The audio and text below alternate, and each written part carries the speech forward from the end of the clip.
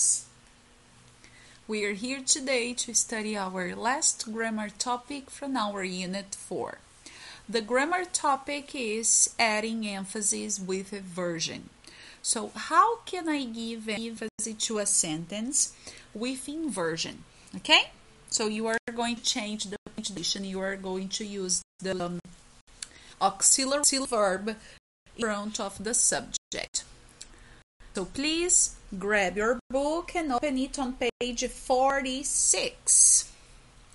First, I want to give you an example, and you are going to see how does it work. Okay? So I'm going to write here the same sentence, but in two different ways. The first one with inversion, and the other one with no inversion. Okay? Let's check. Just a minute, guys.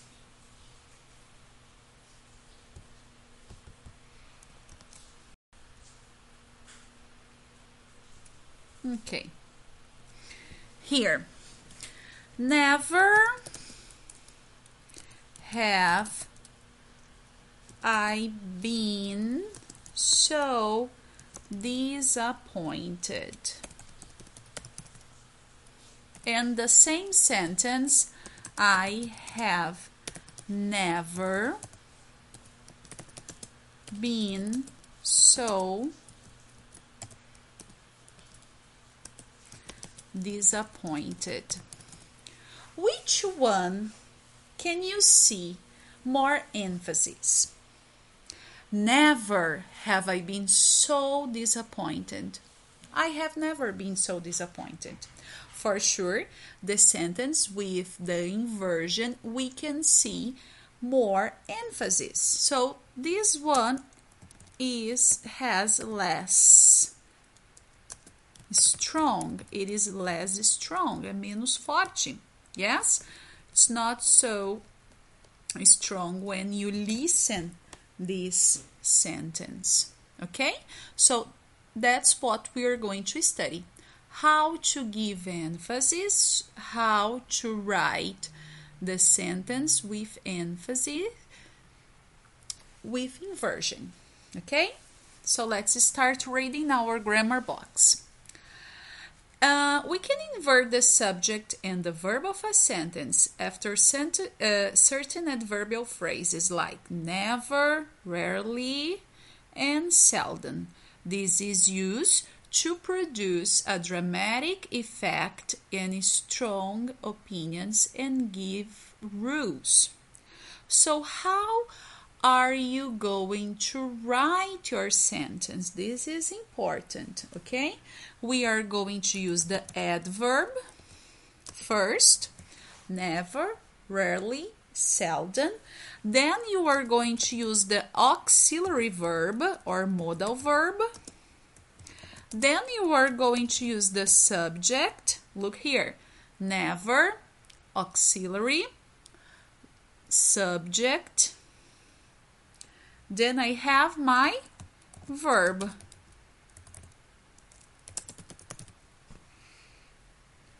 Okay? So we are going to write our sentence using this structure. So I'm going to give you an example. Never must you cheat on exam. I give you rules. Never must you cheat on exam. Never must you cheat on exam. Okay?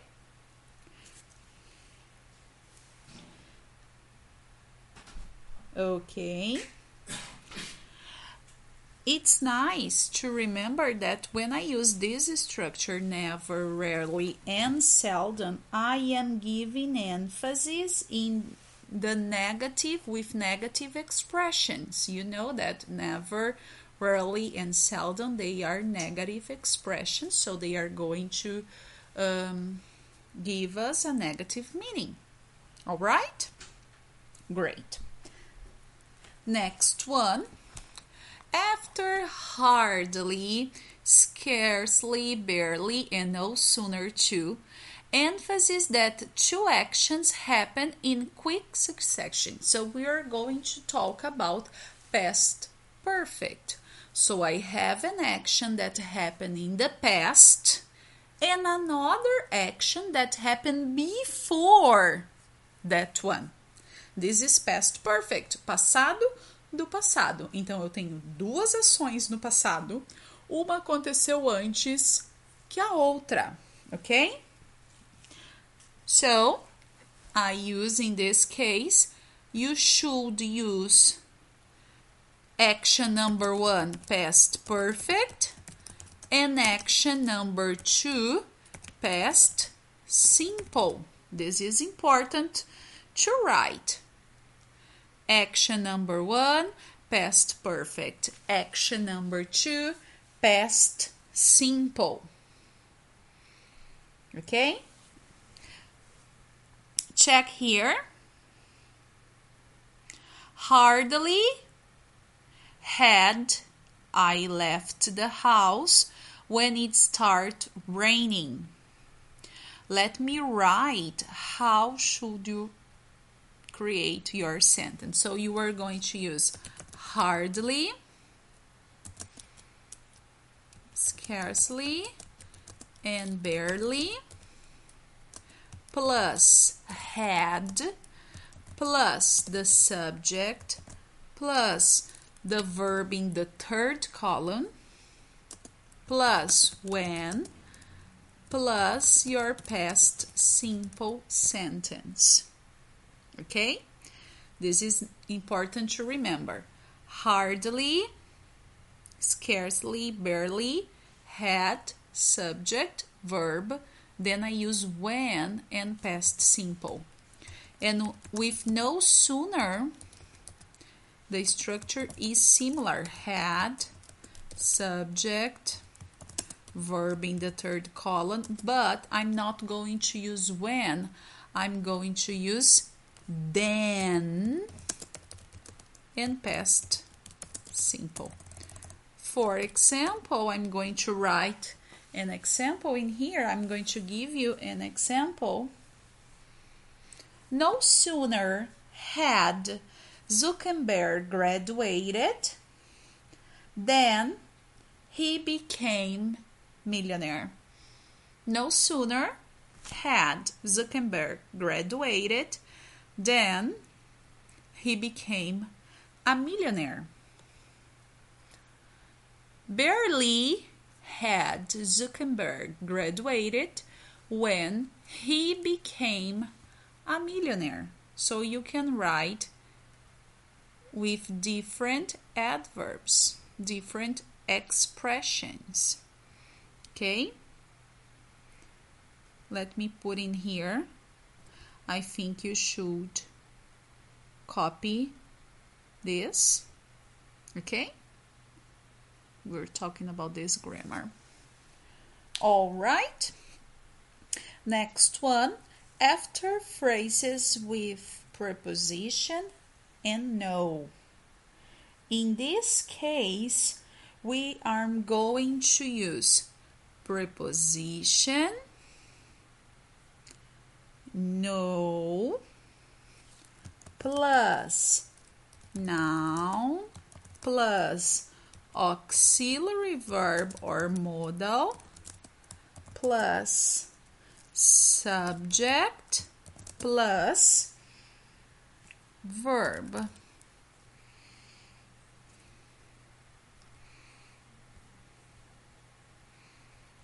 Okay, this is the structure. I'm going to give you an example. How should you write this sentence?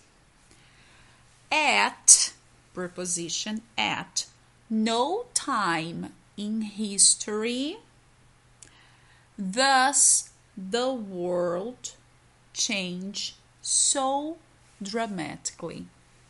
I'm talking about the quarantine. At no time in history, thus the world change so dramatically.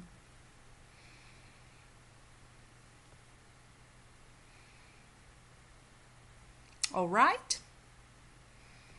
Here, under preposition no circumstance, must you enter that room?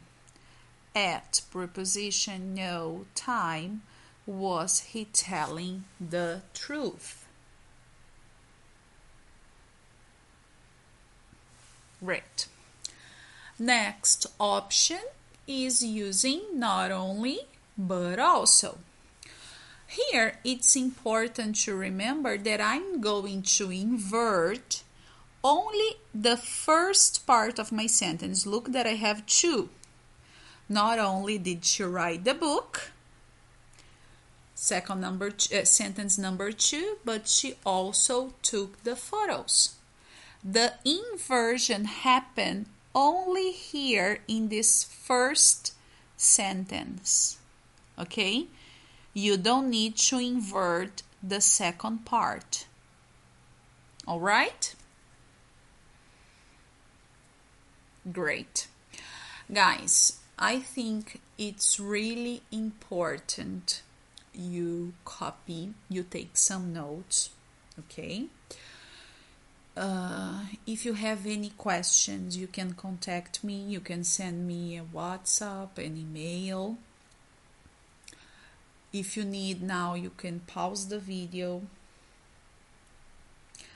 But I need to continue the lesson, and we are going to do some exercises. Okay?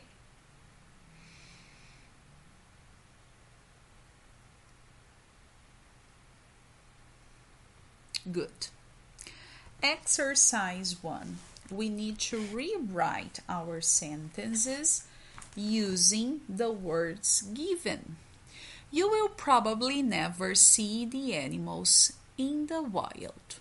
Rarely, I need to invert. What is my auxiliary verb? Will. My subject, you. And my verb, see. Okay? As soon as I enter the room, I notice the painting. So I have two actions. First, I enter, action number 1. Then I see the painting. Okay?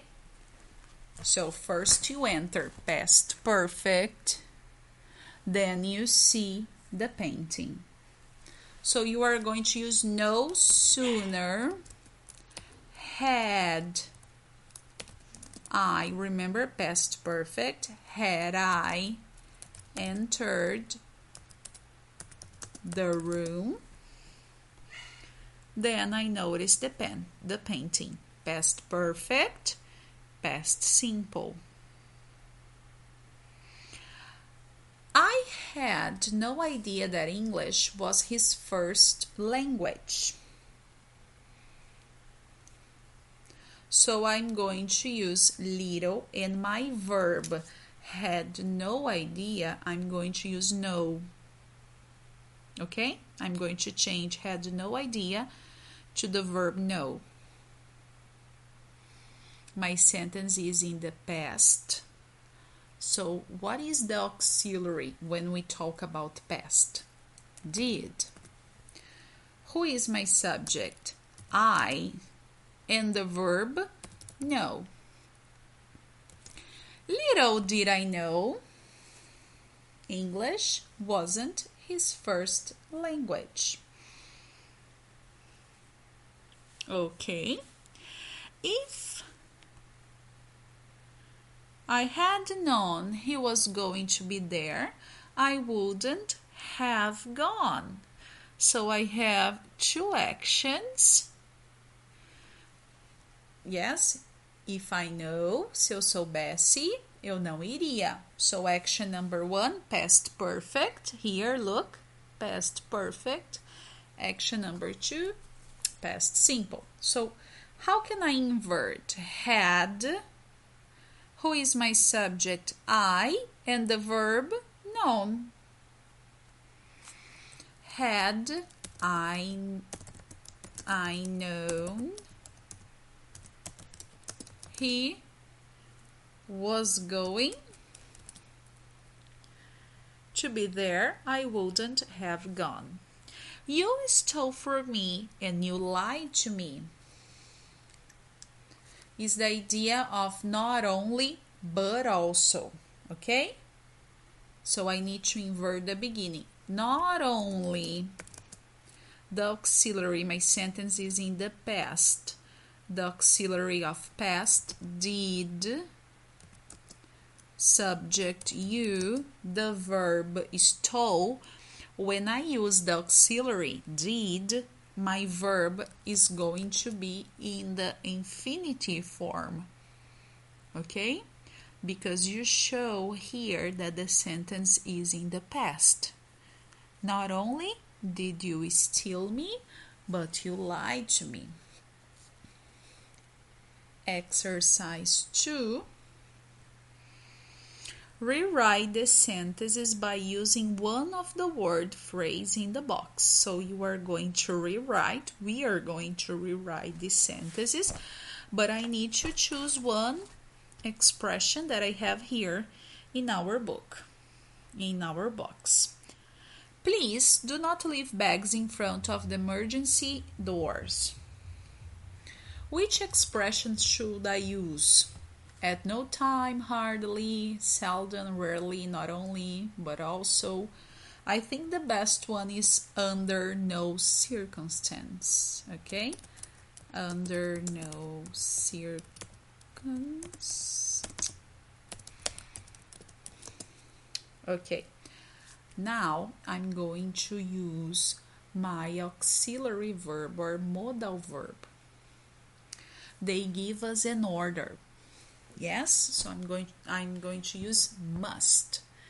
Under no circumstance must you leave bags in front of the doors. Did you check? The expression, auxiliary verb, modal verb, subject, and verb. I had just put the phone down and it started ringing again. We have two actions. Action number 1, you put the phone down. Action number 2, it started ringing again. When I have two actions, I use no sooner, hardly, barely. In this case, we can use no sooner. No sooner, auxiliary in front. No sooner had I put the phone down, then, remember that no sooner, I don't use when, I use then, it started ringing again.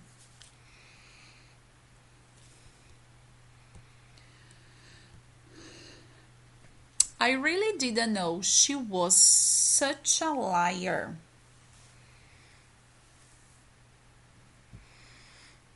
I didn't know a lot about her. I know little. So little, auxiliary, did, subject, I, verb, know. Little did I know she was such a liar. He is a doctor and an Olympic medal winner too. Ele não é apenas médico, mas um ganhador de medalha olímpica. So how can I say?